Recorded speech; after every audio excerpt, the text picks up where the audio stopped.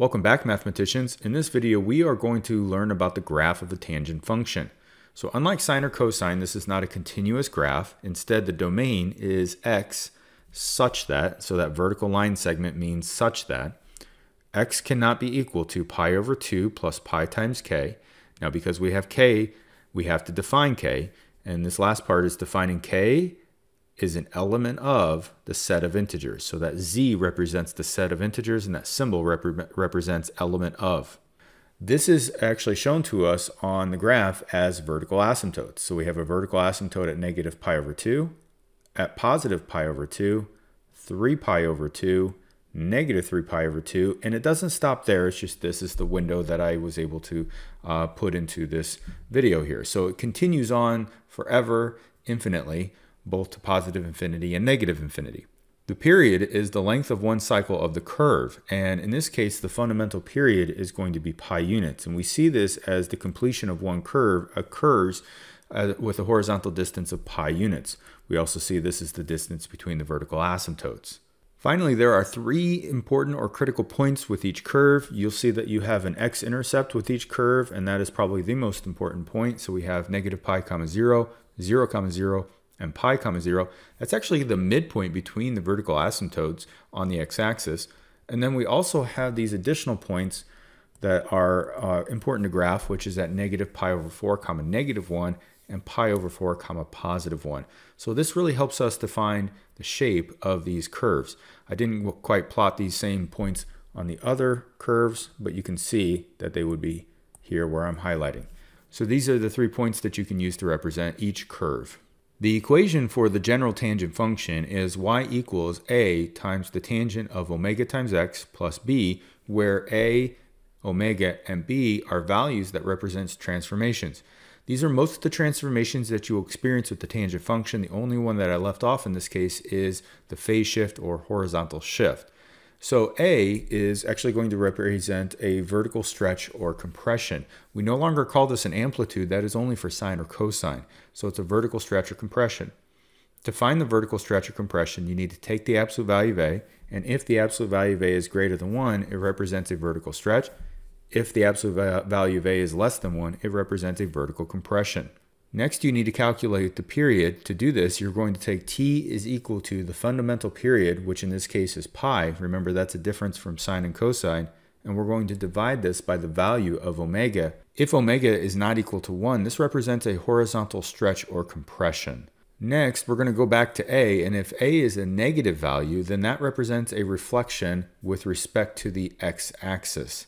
And finally, B represents a vertical shift.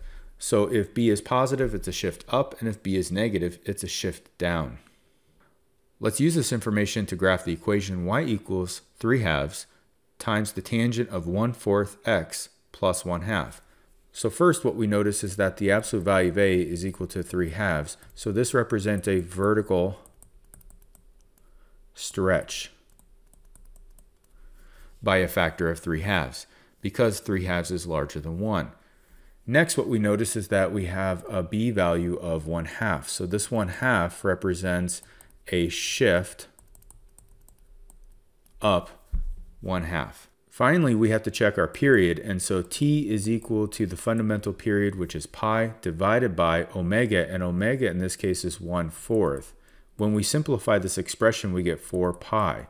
And as a result, what we need to do is recalculate the new vertical asymptotes or new domain. So this is step number 1 in this process. We're going to calculate the new domain, which will give us the new vertical asymptote. To do this, let's go ahead and recall the standard domain for your tangent function without any transformations, which is x cannot be equal to pi over 2 plus k times pi. Now what we will do is take any transformation that affects the x coordinates and apply that same transformation or transformations to the domain. And the only one that really does affect the x-coordinates is going to be that 1/4, which did affect the period. So we're going to take that 1/4 and we're going to divide each element of the domain by 1/4. This now gives us our new domain for the tangent function, for this tangent function, which is x cannot be equal to 2 pi plus 4 pi times k.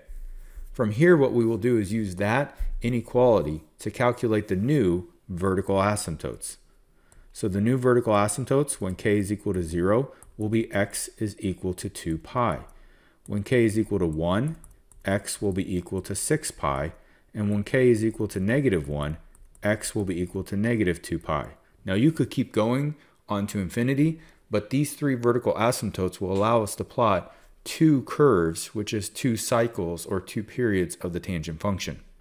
I'm now going to go ahead and plot these vertical asymptotes onto the coordinate plane using vertical dashed lines at 2 pi,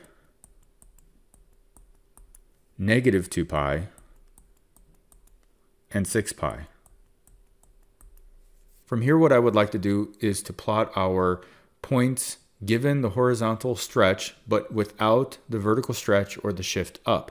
So again, recalling what I said a few minutes ago, what we know is that the x-intercepts are the midpoint, and then the other 2 points are up 1 and down 1, up 1 and down 1 from the x-intercept. So you have these 3 points. These are the 3 critical points for each curve.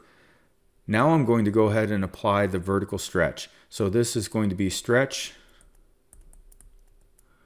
by a factor of 3/2. So what this means is I'm going to be multiplying all my y coordinates by 3/2. So for the very first point here, I would have negative pi comma negative 3/2. The x-intercepts will remain the same, and then I will have pi comma 3/2. I'll do it again to the next curve. So 3 pi will be at negative 3/2. 4 pi will still be on the x-axis, and then finally 5 pi comma 3/2. Finally, what I would like to do is go ahead and shift this up. So I'm going to shift up by 1/2. So every point will be shifted up 1/2. So I'll have my first point at negative pi comma negative 1. Then I will have 0 comma 1/2. And then I will have pi comma 2. Doing the same, repeating the same process for the next curve, I'll have 3 pi comma negative 1, 4 pi comma 1/2, and then finally 5 pi comma 2. I'm now able to connect this with a smooth curve. You'll notice these curves for the tangent function do look like the cubic function, so you can connect them in a similar pattern. They do follow along the vertical asymptotes. Very important that they never cross or touch the vertical asymptotes. And there you go. All right, guys, good luck.